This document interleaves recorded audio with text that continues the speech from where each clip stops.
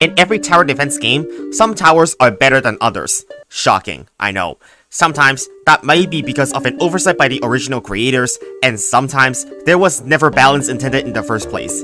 The Brutal Mode EX Plus mod has its fair share of imbalanced plants, where some are astoundingly powerful, and some are outright unviable, straight into garbage tier. It's time we conclude things at Brutal Mode EX Plus with yet another tier list.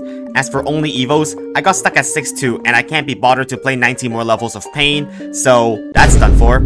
Without further ado, let's get straight into the tier list. I will not include these plants in my tier list, as they do two specific things and are too unique from other plants, so they aren't comparable to other plants.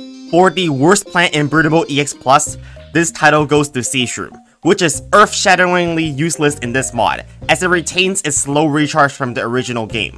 Its slow recharge makes it so we cannot spam them for free damage or stalling. It might be useful to defend early on, but like, why even bother using Sea Shroom when zombies don't even appear in the water early? Plus, any other plant will be more useful than Sea Shroom later on in the level, instead of wasting a slot in your loadout. Don't use Sea Shroom, please. Split Pea is one of the worst plants in Brutal Mode EX Plus because it's terrible on virtually every level. It now shoots 2 snow peas backwards, so that's an improvement from vanilla, right? Well, there's no reason to invest 175 Sun to exclusively deal with Digger zombies in one lane, when I can't tell deals with them in every lane whenever we needed to. So we're not using the Split Pea for Digger zombies. But it now also shoots Flaming Peas forwards, which sounds great. It's a 175 Sun for a fire pea shooter, which is exactly the problem because its fire attacks negate slowdown effects, so you can't even take advantage of the best plants like Blover if you're using Split Pea. Since none of what it does is desirable for us, it's going into F tier for being useless. The final F tier plant is Gatling Pea. Simply put, Gatling Pea is a 250 Sun upgrade to double 1 repeater's damage. Why even bother? Support plants like Planturn, Torchwood, and even Snow Pea effectively double the damage of not only just one plant, but an entire lane or even a group of plants for much cheaper, and are also compatible with not just repeaters, which aren't even that good compared to all the other attacking plants. Don't even bother with Gatling Pea, it's an easy F tier. Torchwood is like if Planturn was really bad, where you can only buff one lane of pea shooters instead of 8 different plants, and prevent yourself from being able to use any stalling plants. There's no real reason to even use Torchwood strategies in Survival Endless when you only have 3 save columns. It's still kind of usable before you unlock Planturn, but no point using it after level 4-2. The sad, good old pea shooter. Just like in the base game, you use pea shooter for 8 levels straight, then immediately dump it because repeater is better at accomplishing the same role. Although Pea Shooter received a massive buff that allows it to gain additional attack speed over time, making it the most cost-efficient single target plant in the game, it didn't manage to make it a viable early game plant because it still doesn't do enough damage. It can only barely get by beating a 2 flag level when supported by Snow Pea, so don't have any hopes of getting past the 3 flag level with Pea Shooter as your main DPS. Cabbage Pole has a similar story to the Pea Shooter, as it now also fires faster for every cabbage lobbed. You could even argue that it's more limited than what Pea Shooter is because by the time you unlock Cabbage Pole, you already have all the tools necessary to defend without it. You could just use Chomper and Tallner for roof levels and you'd be fine, as evidenced by what I did to beat level 5-1 and 5-2. However, I'm ranking it just above Pea Shooter as Cabbage Pole Planter spam is a viable strategy as proven in Go With The Flow, which primarily showcases Cabbage Pole by sending newspaper zombies in a level where wall plants cannot be used, forcing us to kill them using Cabbage Pole instead. It took us 4 live streams worth of attempts to survive with 3 flags of Cabbage Pole and all the support in the game. So would it be smarter at every other level to use Melon Pole instead? Well, I'm sure we all know the answer to that question. Okay, and here's Kernel Pole. I'm getting tired of repeating myself, but all these 100% attacking plants suck because they cannot deal enough damage to deal with the high health zombies in this mod. Kernel Pole is even worse than Cabbage Pole because they deal even less damage and allow Gramophone or Pumpkin zombies to heal up zombies even more. So why did I even put Kernel Pole above Cabbage Pole? It shouldn't be higher, but it's used more than Cabbage Pole because of Cop Cannon only, so there's that. It might seem surprising that Spike Rock is ranked so low on this tier list, but can you think of why you would ever use Spike Rock in Brutal Mode EX Plus? Well, that's the kills on Bonies, and exclusively that only, because their damage is not enough to compensate for a hefty price tag of 225 Sun in this mod. Additionally, using Spike Rock as your main DPS is not viable in Brutal Mode EX Plus, since Leatherhead zombies are in every level of the game. They would walk over the Spike Rock and be gone after 2 seconds, rendering it pretty useless. If we want to use Spike Rock, we will need another attacking plant to deal with Letterhead zombies anyway, making it pointless to even consider Spike Rock in the first place. Due to the reasons as mentioned, Spikeweed is considered just as bad as Spike Rocks in Brutal Mode EX+. However, they gain a slight advantage on the tier list because they are good in 2 levels, which is level 3-7 and 3-9. In these 2 levels, our main damage sources are mainly from just spamming Repeater and nothing else, as we don't have access to more efficient plants like Doomshroom or Planturn yet. So, Spikeweeds can efficiently kill off the extremely deadly Zombonis that pose a massive threat to our wall plants at these levels. However, in every subsequent level where there are Zombonis, Spikeweeds are simply inferior to just using a Doomstream to take care of business for us. There is one more level where Spikeweed and Spike Rock are used, which is against Dr. Newspaper, as we want to stop the first wave of Zombonis that spawn before we can wake up our plants, but I've not seen any success of Spikeweed past that other than in Bobsled Bonanza. Doomshrooms with an infinite range that costs 125 stun were literally S tier in the original Brutal mode. Here, it costs us 100 stun only, has infinite range, and is one of the worst plants in the game. Why so? It all boils down to what zombies we need to deal with. In Brutal Mode EX+, there are Letterhead zombies and Gramophone zombies at practically every level, making high damage plants much more crucial to burst them down. To get an equivalent amount of damage as repeaters to burst down Letterheads and Gramophone zombies, you will need a Fume Shroom and a Planturn, which is quite pricey during daytime. Using them at night is also pointless because Scaredy Shroom is much better for DPS. They also deal too little damage to deal with Conet Bee Shooter zombie levels, so it's basically inferior to every other strategy in practically every area of the game, and only useful in the case where we need to supplement the dumb strategy by using Fume Shrooms to take out Jack-in-the-Box zombies, precisely in 1 level only.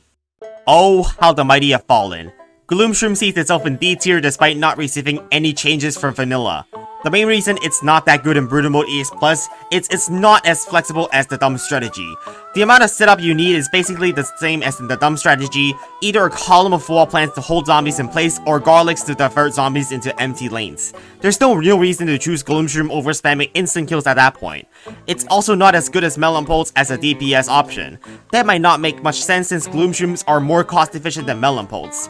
However, Gloomshrooms are worse as they cannot be buffed by Planturn, so Melon Pulse actually come out on top for both cost and space efficiency with Planturn in consideration. Additionally, they are no longer used to kill Dagger zombies as Tall Nuts will do that job for us. They also can't be used in Endless thanks to Zombonis freezing them. We just don't need Gloomshroom anymore, so it sees itself in a much lower tier. Hypnoshroom is still pretty pointless in Brutal Mode EX+. Why use Hypnoshroom if paying 50 more stun allows you to nuke the entire board? The only scenario where Hypnoshroom is better is to use it as your early game defense against football zombies during nighttime. Having only one scenario where you perform slightly better than Squash or Potato Mine is too niche for me to rank Hypnoshroom any higher than D tier. Pop Cannon is not a good plant in Brutal Mode EX+, as it doesn't actually output enough damage to be better than the typical Planturn strategies. Even in levels where Cop Cannon would usually shine like Unsodded, it is outclassed by the Free Peter Planturn strategy that is more cost efficient and easier to use. However, it is indeed optimal in one specific game mode of the game, Survival Endless. In my Endless mode setup, I use one Cop Cannon in the water as we only need one Wintermelon buffed by Planturn to defend the water lane, leaving 3 extra safe tiles to plant on that are never affected by bungee ambushes, where Cop Cannon can snugly fit there as a supporting instant kill plant, but that's as far as I can go. Any Cop Cannons in other places on the lawn are at risk of getting instantly killed by any bungee ambush zombies. This makes Cop Cannon one of the most niche plants in the game that is still optimal in a certain game mode. Cactus now costs us 175 stun and shoots twice as much, making it as powerful as the vanilla repeater. This makes it a legitimate pick on day or night levels where we have no access to Cattail, as it is cheaper than using 4 Blowers to deal with a Cloud Zombie. Buffing it with Planturn essentially makes it a 175 stun Gatling Pea that also takes out Balloon Zombies. However, in Pull and Fog, Cactus still falls short of Cattails as Cattails are more flexible and do 27% more damage for only 50 more stun. Though Cactus is now preferred over Blover to deal with Balloon Zombies, I'd have to justify them in D tier, considering they are usable outside of their niche, as you would never voluntarily use Cactus over Repeater. Marigold now has a purpose in Brutal Mode EX Plus, shrinking zombies in a 3x3 area and cutting their health down by 75%. It's a great plan against Giga Gargantuars, but that's about it. It's simply a worse cherry bomb against everything that dies in one instant kill. Even in the levels of Gargantuars or football zombies, we prefer to just use Cherry Bomb, considering it would still take one more instant kill to kill them regardless of us picking Marigold. It sees use in only very few limited levels, and unfortunately, it's too niche to go anywhere but D tier. Despite me referencing Repeater a lot, it's still not a very good plant because it's just an average plant. It's fine, does enough damage to not instantly lose against letterheads, and that's about it. There's no particular advantages or disadvantages to using it, but it just won't be as good as the best attacking plants because Repeater is simply less cost efficient. Gold Magnet is actually not that bad in Brutal Mode EX Plus. As first showcased on level 5-4, Gold Magnet is the king of the early game as it can unconditionally take out an unlimited amount of Conehead zombies, cheap and easy to set up. Its benefit mostly comes from when you want to use Magnet Shroom in a level, and you can bring Gold Magnet to tag along for an efficient early game defense. However, we later found out that Gold Magnet in the tall nut variation of the dumb strategy is inferior to just using Blover to stall out zombies. Although it costs more in the early game, it is more consistently useful against a wide variety of threats later on in the level. It's sad how restrictive Gold Magnet is, as it cannot be used in levels of pole vaulters, gargantuars, or vehicles, so it is only usable in a few levels. Snow Peas essentially double any damage output in your lane because slowdown causes zombies to move twice as slowly. They may seem very good at first glance, but are completely outclassed by either Blover or Winter Melons. The best strategies in this game are Melon Planter spam, or Doomshroom with Blover spam. Do you see the issue here? Why would I ever choose Snow Pea if the two best strategies in the game already easily help me build into slowing options? Well, you may say Snow Pea would be great in levels where we don't use Melon Pulse or the dumb strategy. Unfortunately, these type of levels are few and far between.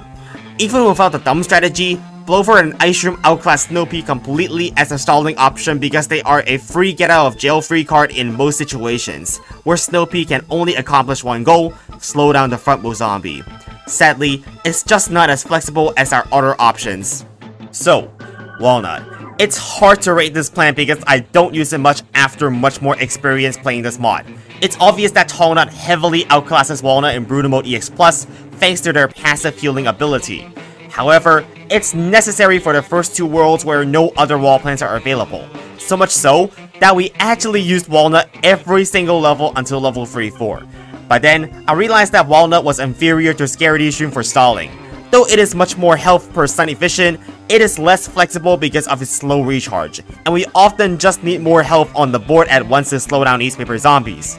Other than that, Walnuts also proved to be much worse than they would be on paper because of the dominant garlic strategies that completely avoid even having to use wall plants in the first place. Not much reason to use Walnuts anymore to protect plants from Zombotany peas if you can just let them shoot all those peas into nothing. Magnet Shroom sits on a fine line between being good and bad simultaneously. It's kind of like the 11th plant of a loadout.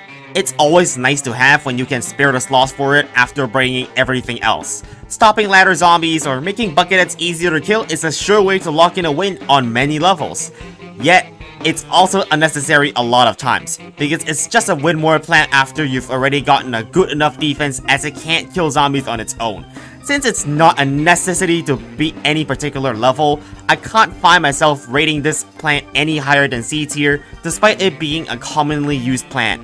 Jalapeno isn't bad because it's a great way to deal with zombonis, yet you would never pick it over Cherry Bomb or Potato Mine in most scenarios. It doesn't have the benefit of Cherry Bomb killing almost half of an entire wave, but it's also not cheap like Potato Mine or Squash. It's situated like the middle child of the family. You're not the oldest but also not the youngest, so you get forgotten about. It's just another 11 soft plant because there's no real reason to pick up Jalapeno before already having all Cherry Bomb, Squash, and Potato Mine. However, Jalapeno is commonly utilized in Endless because it doesn't get frozen by zombonis, making that one off, if not the only scenario where it is a better alternative to Cherry Bomb. Ultimately, it's not nearly as flexible as the upcoming plants in B tier, so it will have to sit right next to our other 11th slot plant on the tier list. Starfruit used to be the best attacking plant in the game before its nerf, which made it less potent in both damage and utility. Before its nerf, Starfruits dealt more damage than anything in the game for its cost and was consistently good throughout the game. Nowadays, it doesn't quite do enough single target damage to do well on its own and is no longer dominant compared to Melon Pulse. Though not as effective on their own, Starfruit shines when combined with Repeaters as they both cover each other's weaknesses. Starfruit is cost efficient, but can only target a certain area, and Repeaters are cost inefficient, but reliable at outputting consistent damage. This combo was first used to beat Unsotted, as we needed both Repeater and Starfruit combined to do enough damage against zombies that are in unplantable rows. I quickly discarded it in favor of Melon Spam on other levels, but this strategy would have probably performed just as well because we know just this small amount of plants can actually deal with the density of 4 flags. So even though I haven't used Starfruit much after its nerf, I think it's still worthy of being put into B tier. And I don't think there's any other suitable position to place Repeater on the tier list other than right next to Starfruit. There's practically no situation to use Starfruit or Repeater independently of each other, so I'll just put the two plants together on the tier list. Tangle Kelp is a fantastic plant. Costing only 50 Sun, Tangle Kelp unconditionally kills free zombies in the water. Although effective at handling amphibious zombies, since it's downright useless outside of it restricts how often I will choose Tangle Kelp my loadout. Zombies also only show up in the water lanes after 5 waves, making its role as a cheap instant kill less essential, as we already have enough economy to start getting permanent defense when we can utilize it. However, they remain the best counters against Lily-Pad Snorkel zombies, so in levels that we do have to pick them because of Snorkel zombies, we can take advantage of their cost efficiency and greed more, as well as kill any amphibious threats like Gatling Pea zombies for cheap. Overall, it's a powerful plant that would perform well in many circumstances, but it's nothing game-breaking. At the cost of only 75 Sun, Scaredy Shroom is a versatile plant that is an excellent choice in any part of the game. Not only is it the most cost-efficient offensive plant at night, as it deals as much damage as Repeaters now, but it can also be used as a fast cooldown wall plant as it has 1500 health, making it even viable while sleeping in daytime. Scaredy Shroom finds its best use as the cheap offensive plant that can even turn into the main DPS option when paired with plant turns, while also being able to block off newspaper zombies in daytime thanks to its fast cooldown. The only thing holding Scaredy Shroom back from being top tier is that Tall Nut heavily outclasses all wall plants. After Tall Nut is unlocked, there's no practical reason to keep using Scaredy Shroom as a wall plant anymore, but it's still a great DPS option at night, it still finds uses in many levels. Chomper received a monumental change in Brutamo EX Plus that makes it one of the better plants. The time it takes to digest a zombie now scales with how much health it has. No longer do we have to wait 42 seconds for it to kill one basic zombie, because it's now done after only 12 seconds. This change single-handedly made Chomper widely applicable in a wide variety of strategies. It can be used as the main DPS option in a level of newspaper zombies to kill them without angering them. It can be used as a fast cooldown instant kill that supplements garlic strategies to kill zombonis. It can be used as a plant that helps you take out letterhead zombies, and the list goes on. Its versatility is unmatched by most plants in the game simply thanks to how powerful its ability to one-shot problematic zombies is, completely evading all healers. This makes Chomper one of the strongest plants in the game, being the first A tier plant. Puffshroom is buffed in the original game, now gaining a 23% chance to free zombies upon death. However, why is it not just an S tier plant? This is because Puffshrooms cannot consistently kill off all basics and conets in the early game anymore because of gramophone zombies. Their constant healing means that even 8 Puffshrooms lined up in a row won't be enough to kill them. In fact, you can't with infinite Puffshrooms because their healing is stronger than whatever damage-free Puffshroom can output at once. With conets in practically every level of the game, Puffshroom often falls short in the early game and is replaced by instant kills or cattail, which can burst down gramophone zombies with its critical hit ability. Additionally, Puffshrooms are ineffective at handling conet P-shooter zombie levels due to the increased health of zombies that we have to contend with. This doesn't make Puffshroom a bad plant though, because it still kills off all other basics and conets if you just restart and reroll for better RNG and still get through the early game easily with just Puffshrooms. It's also still very strong to distract Gargantuars or squash zombies, so Puffshroom is still a good plant though not as good as in the base game. Garlic went from a 0 to a hero in Brutamo EX+. I always thought of Garlic as this gimmicky plant where you use plants that do group damage against zombies diverting into the same lane. But after playing this mod, it has revolutionized my mindset towards Garlic. It's a plant that amplifies our economy by opening up previously unsafe tiles and protecting them cheaply early on. We can plant more sun producers with more space, making everything more affordable. This makes Garlic a powerful enabler of expensive strategies, such as the dumb strategy, as we can now simply ignore the early game by utilizing lawnmowers while building an economy large enough to sustain spamming instant kills indefinitely.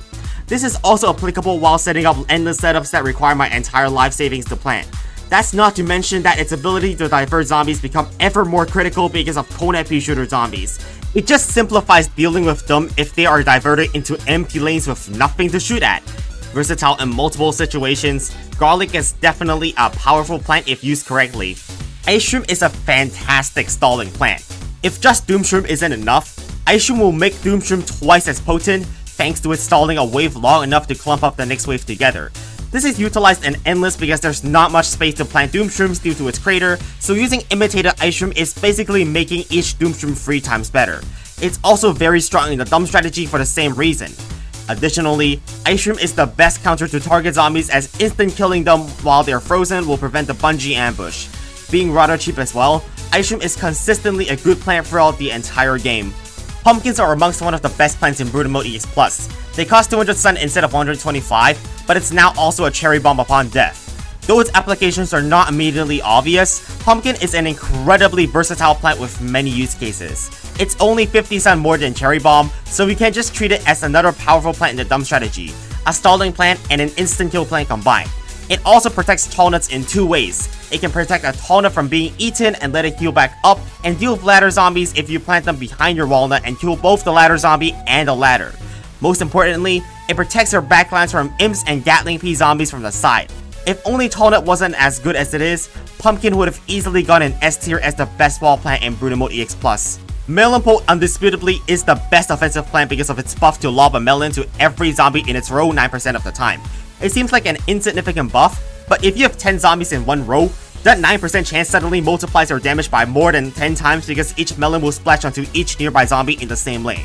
And it scales upwards very quickly like in Survival Endless. You're basically lobbing 30 melons at once now and instantly killing most zombies by just the splash damage you're doing. It gets more ridiculous when you get Planter to buff them, since that doubles whatever your melon pole is already doing.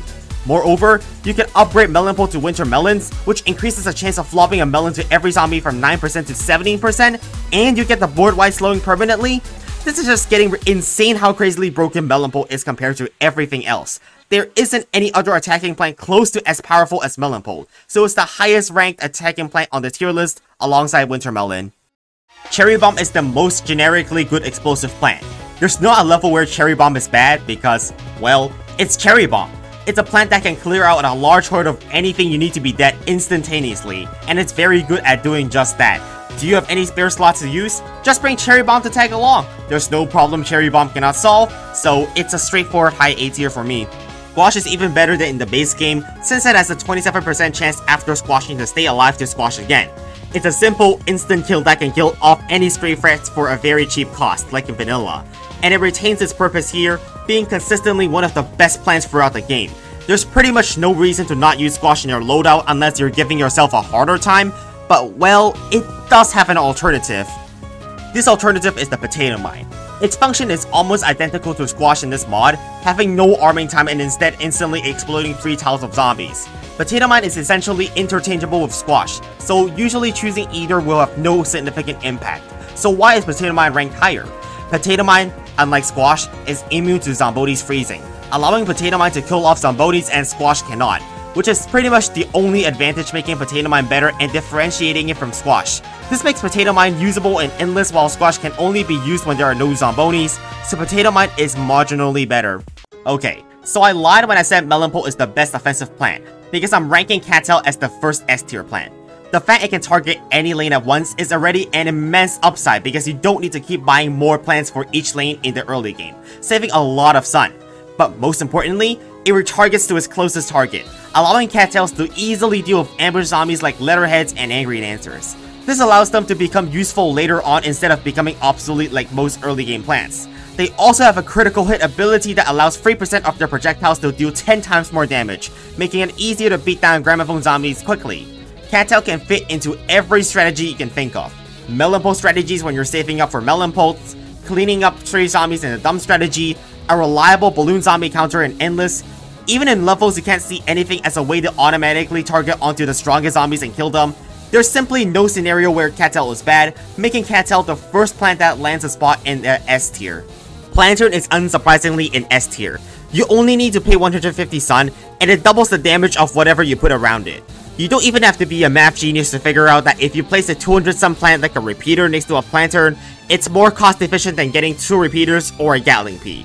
For this reason, it's a no-brainer to always bring planter if you have any attacking plant. Doesn't matter if it's melon pulse, starfruits, cattails, fume shrooms, you bring in planter. As a complementary auto-include plant in every loadout that contains an attacking plant, there's pretty much no place to put planter other than in S tier. Tall Nut has been mentioned whenever the topic of wall plants come up, and that's because tall nuts are insanely overpowered for only 150 sun. It already has double the health of a walnut, but on top of that, tall nut also constantly heals itself up and does damage to any zombies eating it. This healing ability made tall nut the best wall plant because its passive healing means that as one zombie feeding on it dies, by the time the next one arrives, it has likely regenerated all of its health back already.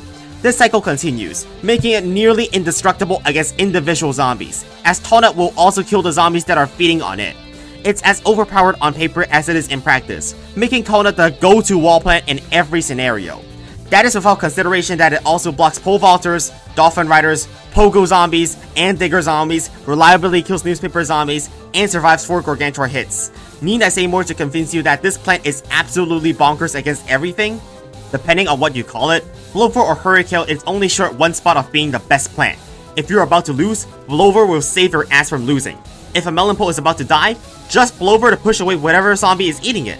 It's a bailout plant for every scenario since it has fast recharge, so you can just infinite stall any zombie by repeatedly planting Blover. This is single-handedly the most effective plant on the dumb strategy, allowing us to stall any zombies long enough until Doomstream comes back from recharge. It's a plant that suits every strategy in the game already, does 60 damage to all zombies when planted, and slows down all zombies on the screen. No support plant is better than Blover with how much it has to offer. There's genuinely no level where you would not want to use Blover, so for that reason, it's the second best plant in the game. You thought 125 sun bailout in one lane and slow down all zombies was overpowered? What about a plant that costs 150 sun and kills every zombie on the screen? Is there more to say about why Doomstream is the best plant in Brute Mode EX Plus? No zombie stands in the way of Doomstream, and spamming it is the best way to beat most levels in the game because of how absurd it is. It throws any meticulous strategy required to deal with most zombies out of the window by instantly eliminating every zombie. Doomstream may be the only reason why Brute Mode EX Plus is even beatable, because I don't think you can even get past level 660 without Doomstreams. And there would be no way you could even stand a chance against the Buckethead flag zombies in World 7, if it weren't for Doomstream to kill them all. Good luck if you want to try and beat the game without using the nuclear bomb, because it's probably not even possible.